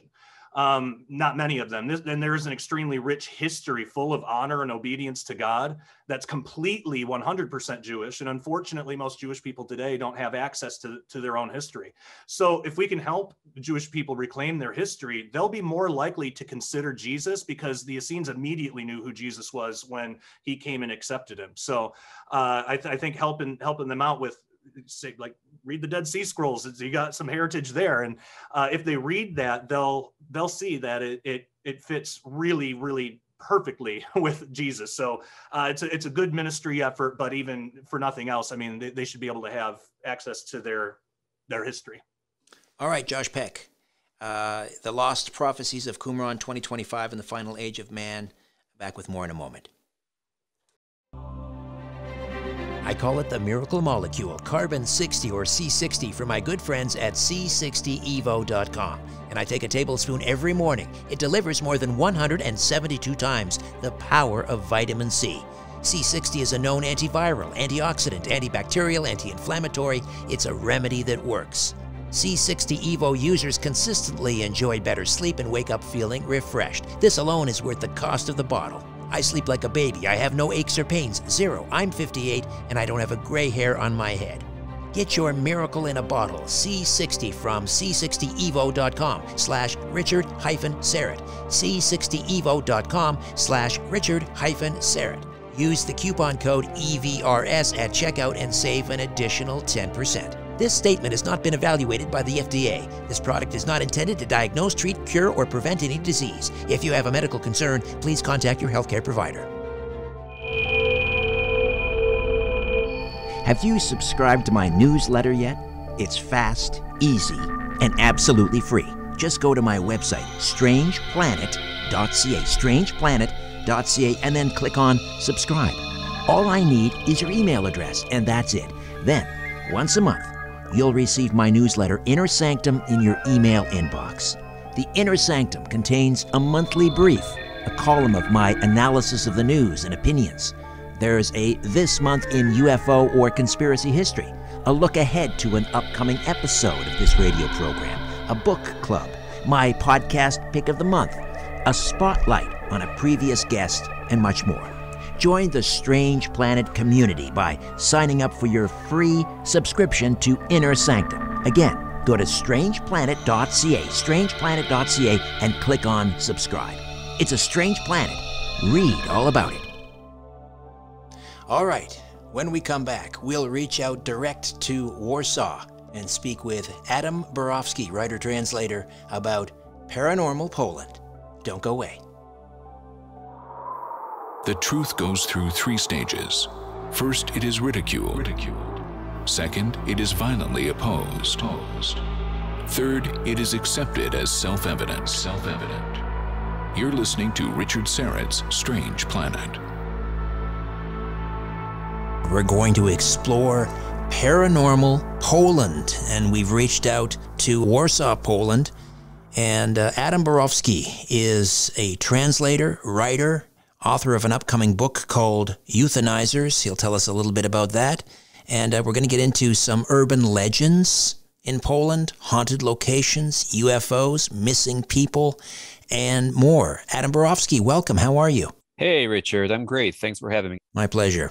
There's a book called Warsaw's Urban Legends, and it was written by Marek Dabrowski. There's a story in there. This is one of the top legends, I understand, in all of Poland. It's called The Black Volga. What is a Black Volga? Yeah, the Black Volga is a car, as the name suggests, right? Because the car, and this car, it was driven or by there are various expressions here, various thoughts. Who was the driver, right? Some say it was Satan. Some say it was just some kind of organ trafficking, perhaps. So various drivers, various mysterious people behind it, and basically this Volga, this car, whoever was driving it was kidnapping children to take them to Germany for organ harvesting or to some other places in the West. That was the general idea. So, and of course, it connects with vampires and, in a way with Missing 411.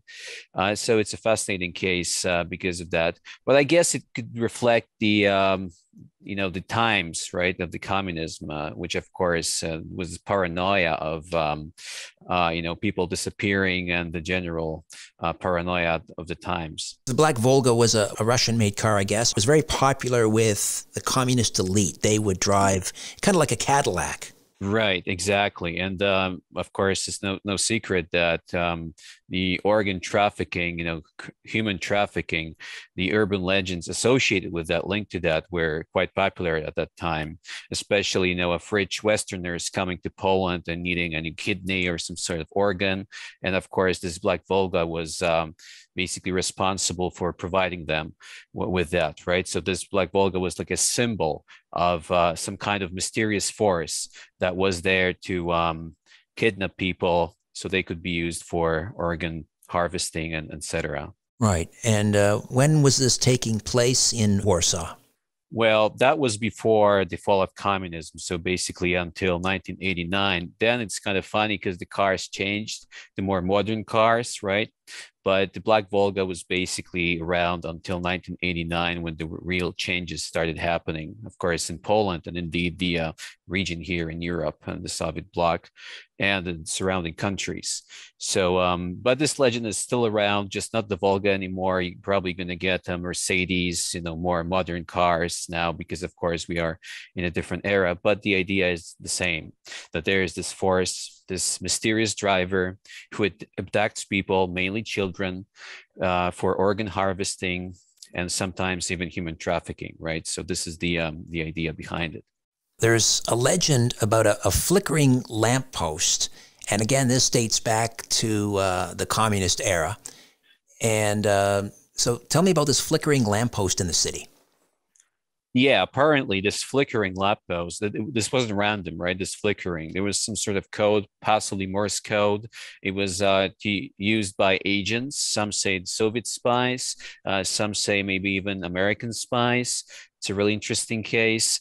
But of course, with flickering lights, you can't really tell whether there is something to it or not, because lights can flicker for all sorts of reasons, especially in a communist country where, things aren't exactly operating as they should. So I wouldn't really put that much stock into this particular legend, but it's an interesting one nonetheless.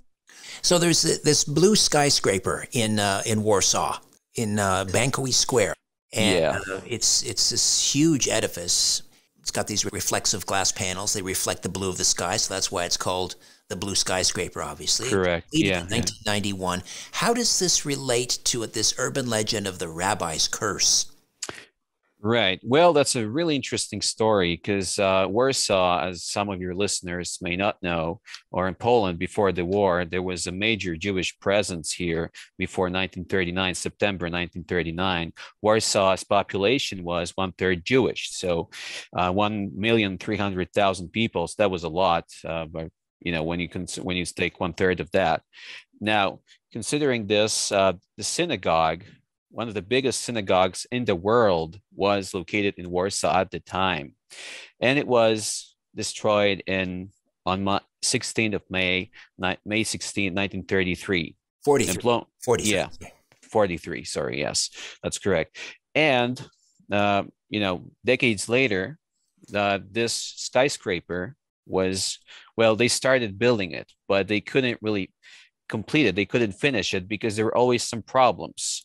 Something was missing, there was someone killed, and so on. And some people speculated that perhaps maybe this rabbi had cursed this plot of land as a revenge of sorts, that, someone would want to desecrate this area that was sacred. And now they're just building this this abomination. But it stopped after a while, this curse. It seems the paranormal activity around the area, and indeed in the building, some say even in the building, there were some kind of strange, phenomena, like, for example, floating items and so on. But apparently, now it's pretty calm. It stopped. Some say that because of the plaque that was put in front of the building or on the building, commemorating the synagogue, that maybe that was the reason why it stopped. But the fact is, for now, it's relatively calm. Nothing is going on there. Well, sticking with World War II in Warsaw for a moment, there is another legend linked to World War II. And it revolves around an apparition of a lady clad in a white dress, supposedly haunting the beautiful neoclassical villa in Warsaw on Morskie Oko Street. Tell me about it. Yeah, as you know, or some of your listeners, again, may not know, Warsaw was destroyed in the Second World War. 85% of the city was razed to the ground by the Nazis. And there was a lot of fighting, and especially young people were very, very active. And there are many legends. For example, Girl Scouts were really active at that time as well. And in this case, there was this young girl. Maybe she was a scout, maybe not. We don't know that. But she hid in this villa, in this beautiful house. And she was staying there for a while. And she saw this handsome young gentleman. And she wanted to get out of the house and see where he was. And that's when she was shot, or there was a stray bullet. The point is, she died. And this apparition, this ghost, Hannah's ghost, is now haunting the area. She's not very aggressive, apparently. She's just walking around. And I remember this case pretty well because actually that was one of the cases I have covered for the local television here. So it's a really interesting case. But as far as I know, she has never been recorded in any way. There are just rumors, right? That this is what happened. So this villa, this place is definitely it's imbued with his history. There is no doubt about it. And it's one of these interesting cases that you have many, many in Warsaw because of the tragic history of the city. I always say that if there is a psychic, because sometimes I listen to psychics who say that, they can sense or see dead people. I cannot imagine, Richard, what they would be seeing here in Warsaw, where you had 200,000 people, civilians, killed in terrible ways, absolutely terrible ways. Ghost hunting programs are very popular in North America on television. Are they also popular in Poland? Yes, they are, but I wouldn't say they are as popular as in the US because obviously Poland is smaller, and Poland is still Catholic in many ways, right? So I think there's a certain people have a certain they don't like talking about it that much because some people see it as maybe evil, maybe demonic. So yes, it's popular, but let's take Halloween as an example, right? Just to give you an idea of what I mean. Of course, people celebrate it, but there are many people in Poland who are going to tell you, well, no, it's not we shouldn't celebrate this. We have our own holidays, we have our own celebrations, and we should not, just cater or think about this or just look to the West, right? That's basically the message here. So I think it's the same with ghost shows. These shows are kind of different because of tragic Polish history mainly, right? You have so many cases here, as I said, with Warsaw, for example, and you don't really have that in America for obvious reasons. So yes, it's popular, but you need to remember that many people see this as sort of maybe evil, maybe demonic because of religious undertones. Adam, we'll take a quick time out. We'll come back and continue to delve into paranormal Poland with writer, translator, author Adam Borowski. Stay with us.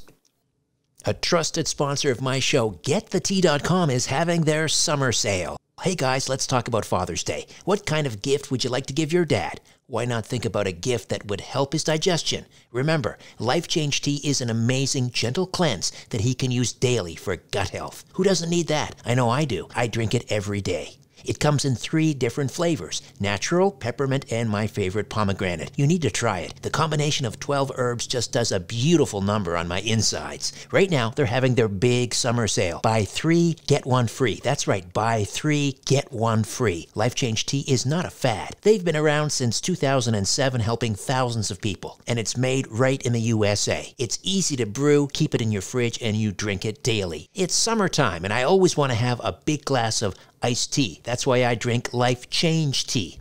Buy now and get 1 month of tea for free. Go to getthetea.com/Richard to order yours today. Use the code RICHARD10 to get an additional $10 off plus free shipping. That's over $50 in savings. Again, that's getthetea.com/Richard and use the code RICHARD and the number 10, RICHARD10 for $10 more plus free shipping. Don't miss out.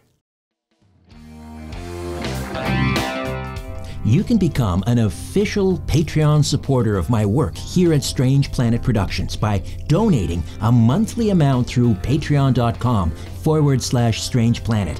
Patreon.com/Strange Planet. There are several tiers to choose from. Pick which one is right for you, but any monthly amount is greatly appreciated. As a sign of my appreciation, you can have your name mentioned on air during my weekly radio show, or you could have your name included in a crawl on my YouTube channel live stream. You could also receive episodes of my old podcast, The Rock and Roll Twilight Zone. This critically acclaimed podcast, produced in partnership with Chris Jericho, is not currently available anywhere else. If you enjoy this podcast or my weekly radio program, The Conspiracy Show, you can really get behind me and my work by donating once a month at patreon.com/Strange Planet. Patreon.com/Strange Planet. The truth will set you free.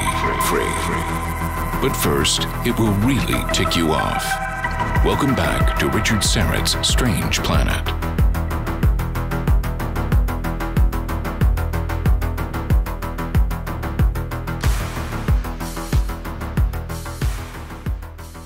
Welcome back. Adam Borowski stays with us from Warsaw. We're talking paranormal Poland.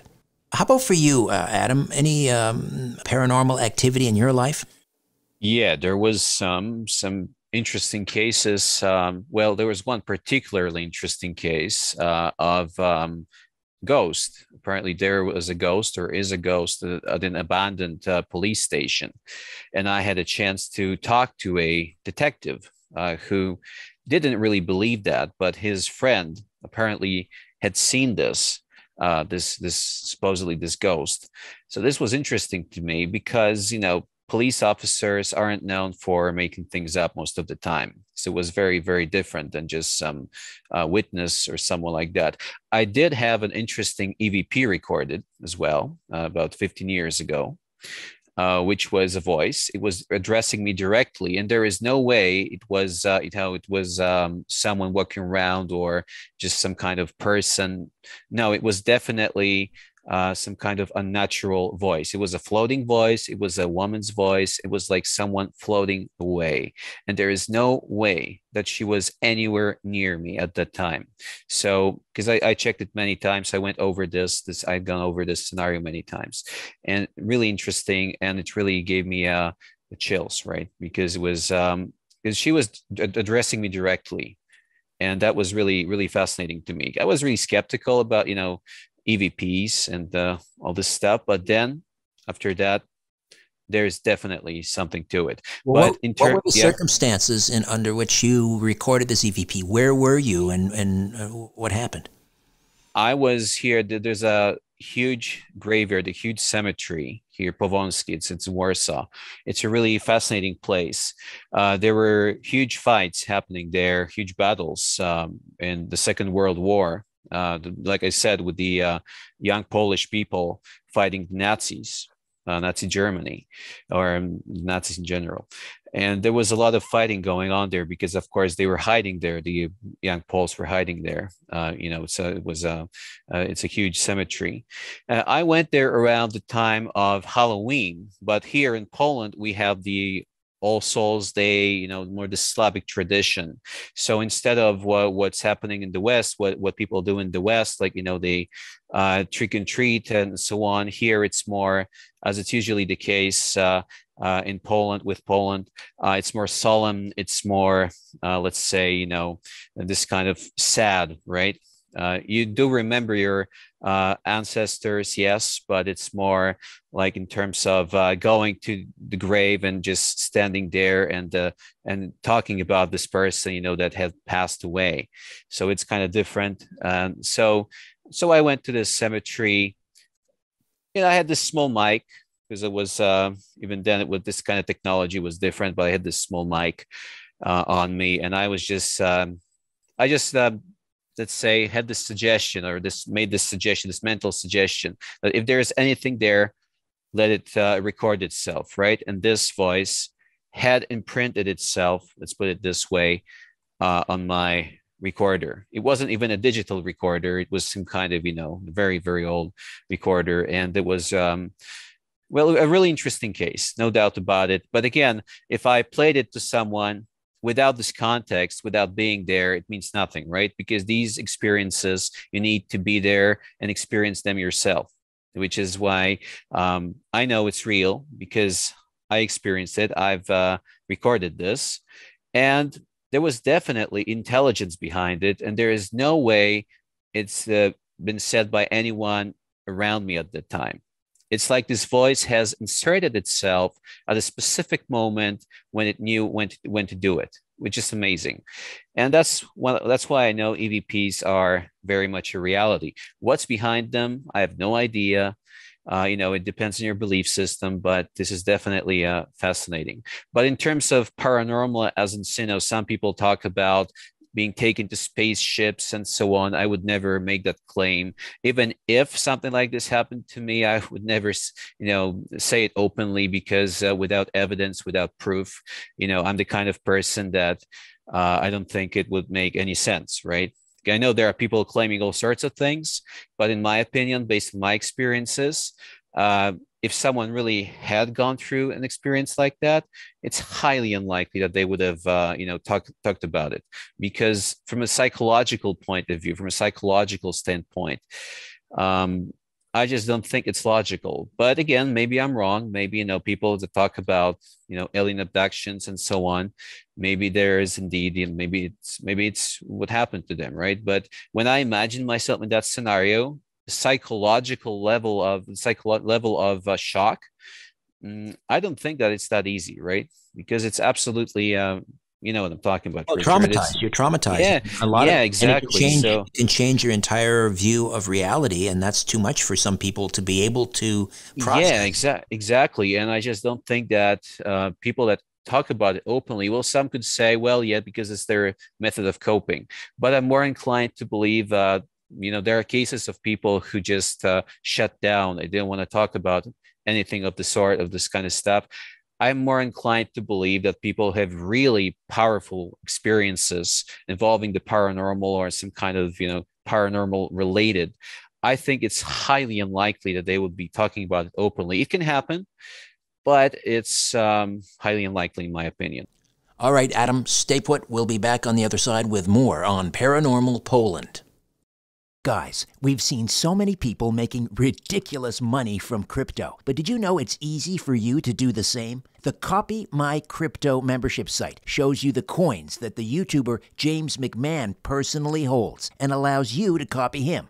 It's like having a big brother who knows what he's doing. You don't need to know a thing about crypto or how to invest, as you simply do what he does. So let me tell you more about James. He runs the Crypto with James YouTube channel, which, despite heavy censorship, has over 17,000 subscribers and 1 million views. Since March 2020, he's told his viewers to buy 26 crypto coins. Had you put in $100 into each one, it would now be worth over $53,000. Of the 26 coins, his top pick of the year, a coin called Phantom, is currently up over 440 times from when he said to buy. That one call alone has retired a number of people, including guys in their 20s and 30s. Remember, this is public knowledge.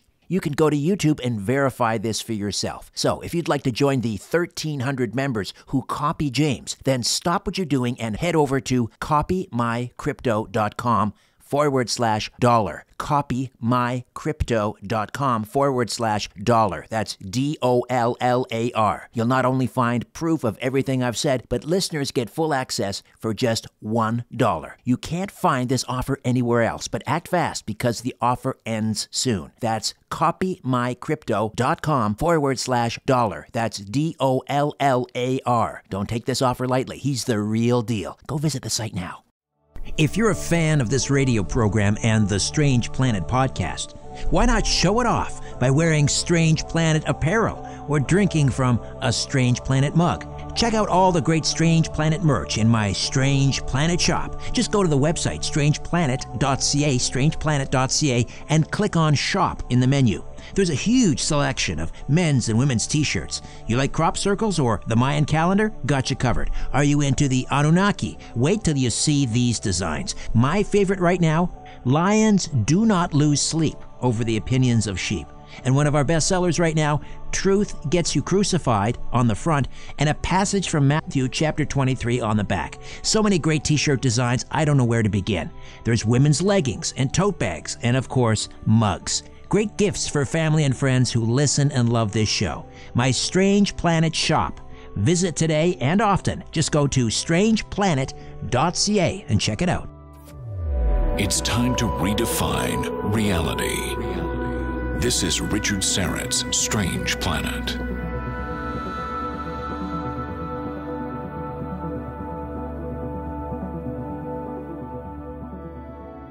We are back with Adam Borowski, writer, translator, on the line from Warsaw, Poland, and we're talking paranormal Poland. Let's set aside the paranormal for a moment, Adam, and there is so much tragedy that has occurred in Poland over its history. Talk to me about some locations in Poland that are tied to some of these tragedies during the Second World War. We could talk about one place here, if you don't mind, just nearby. It's also a very interesting place. It's called Zofiówka.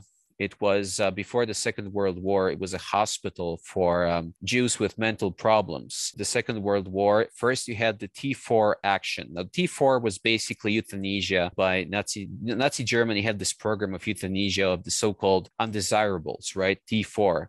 And it was done throughout Germany, of course, and in occupied areas. So that's what they did here. Some of the doctors, they actually killed themselves in protest because they knew what was going to happen to their patients. So they said, no, we don't like this. And they committed suicide in protest. And then you had Lebensborn. Lebensborn was an organization that was responsible for the forced Germanization of Polish kids, or some Polish kids that were deemed to be Aryan, right? Aryan characteristics. So that there was then you had, after T4, you had this Lebensborn program. Now, what's interesting about this place is that there is a very strong paranormal angle there. So when you enter this hospital, or it's no longer a hospital, but it's still, the building is still there. There are really strange drawings on the walls. So the atmosphere is just eerie. It's a really strange place. And I have no doubt whatsoever that someone were to conduct or record EVPs there, I'm sure you would get a great results. No doubt whatsoever, given this place's history, absolutely a crazy history, even for Polish standards. And I'm sure you would get really, really interesting results. And it's a great place in terms of, urban exploration and the paranormal. But in terms of the history, absolutely tragic, and just shows you the level of depravity that humans are capable of. I want to talk about Wolf Gregorievich Messing. Oh, yes. Now he was a Russian, wasn't he? He was Polish, he was Russian, he was Jewish, because Poland was controlled, the Russian Empire was controlled by Russia for a long time. So at that time, it was part of Russian Empire. So he was three nationalities at the same time. So Polish, Jewish, and Russian, or Soviet to be more precise. Yeah, he claimed to have the power to project any kind of image he wanted you to see. So for example, there is this story that Stalin asked him, okay, you're so great, missing? Okay, here's what I want you to do. You are to enter my villa, and if you can do this, I'll believe you. And apparently, in other words, sneak past the guards, disguised, exactly, projecting another image. He could make people believe he was whoever Beria wanted them to and be. the chief of police that was absolutely a monster, and they saw, the guards swore they saw Beria. He was the chief of police. So truly an amazing story. Whether Messing really had these powers, well, we don't know, but he was famous, and he basically claimed that he could, like he was the mentalist, the ultimate mentalist. He could make you believe that, let's say, you were holding paper and there was actually a lot of money. So really, a really interesting individual. Messing became Stalin's personal wizard, I understand. Yes, and Stalin apparently was afraid of Messing. Apparently, Stalin was afraid of Messing, which was this was quite a feat, if that's true. And apparently, Hitler hated Messing because Messing prophesied or predicted that Hitler would be destroyed when he turned east. But of course, you could say that was just a savvy political prediction. So I guess that's possible too. Yeah, and of course, Messing was Jewish, so obviously, I don't need to explain that and tell you that the Nazi ideology, well, that was the problem, right? So obviously, Messing was avoiding Nazi Germany like the plague for obvious reasons. So, it's for a very interesting story. And there's another story we could talk about, Richard, Stefan Osowiecki. This is the gentleman that predicted his own death. That's right. He predicted his own death in the Warsaw Uprising. He was an engineer, and apparently, he was famous before the war. Sigmund Freud knew about him or was friends with him, apparently, Albert Einstein. So he was well known in before the war. And yes, he was an engineer, so he wasn't just some, person that making things up, in the sense that he understood the very basis of how the things work. And this gave him credibility, of course. And he said that his body was never going to be found. And he even specified the date when he was going to get killed, or he was going to be killed. But again, whether that was actually the case, Warsaw Uprising, that was the beginning of the Warsaw Uprising, chaos, Germans burning buildings to the ground. Well, not at that point, but close. So, it's not very difficult to predict, you're not going to find my body. I mean, that scenario, just imagine the Ukraine now, right? It's not exactly a prediction, but he was definitely famous at the time, before the war and during the war. And so, it's a really interesting person, because, Sigmund Freud and Albert Einstein, I don't think that they wouldn't have been fascinated by this individual, by this man, if there hadn't been something to his claims, right? As you say, he may have been killed by the Gestapo during the Warsaw Uprising, and that's why, his body was never found. That's the story, Richard. But again, given the chaos, we don't really know, right? Because there was so much chaos going on that's the story, is that Gestapo got to him, but whether that's actually what happened, we just don't know. It's, as I said, 200,000 civilians dead. So you can imagine the level of chaos we're talking about, the mayhem. But the story is that, that he was killed by the Gestapo, yes. What about his psychic abilities? What can you tell us about his clairvoyance? Yeah, he could predict the future. Apparently, he could tell with incredible accuracy, some events from people's lives that, they never shared with anyone, stuff like that. So it was definitely interesting for people. But again, some people claimed that, basically he was a clever psychologist. He could see things, notice things, kind of like Messing, Wolf Messing, the previous gentleman we talked about. So, it was... Again, it's hard to really tell whether this was genuine, because some would say that it's just a conjuring tricks, like, he was kind of like a psychic that was a pretend psychic that would, kind of move chairs, or something like that.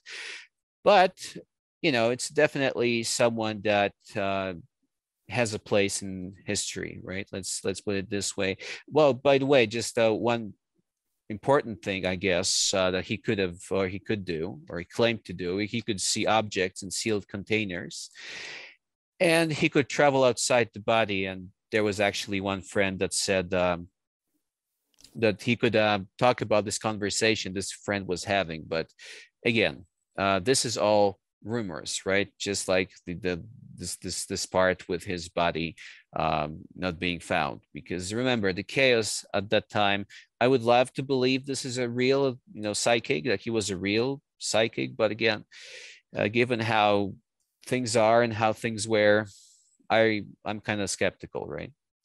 Adam Borowski, translator, writer, and author living in Warsaw, Poland.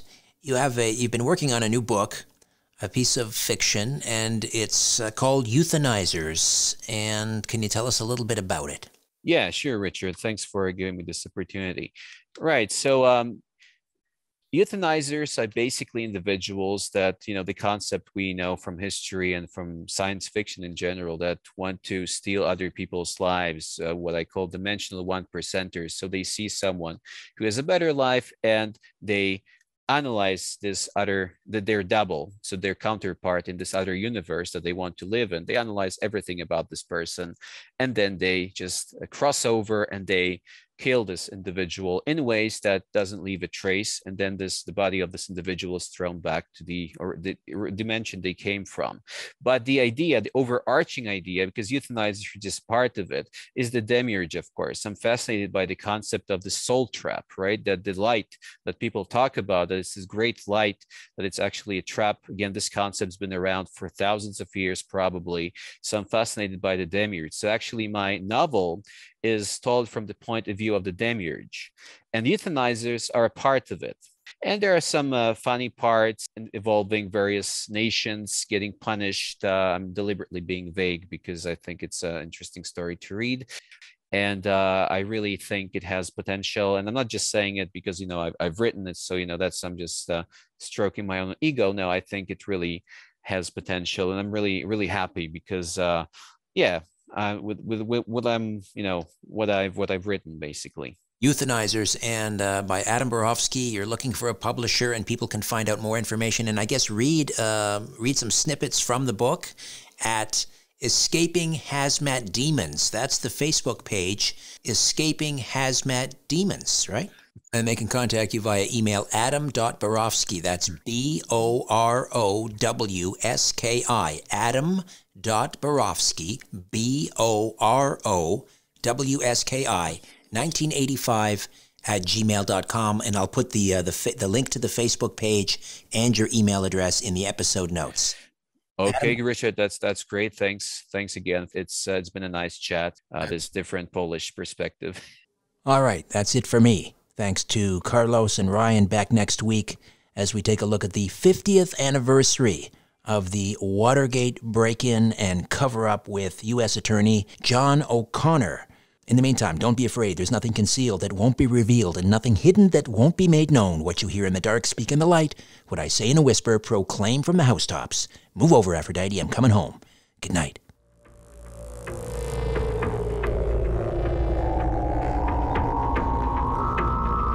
A new Richard Syrett's Strange Planet drops every Monday, Wednesday, and Friday. Subscribe at StrangePlanetPodcast.com.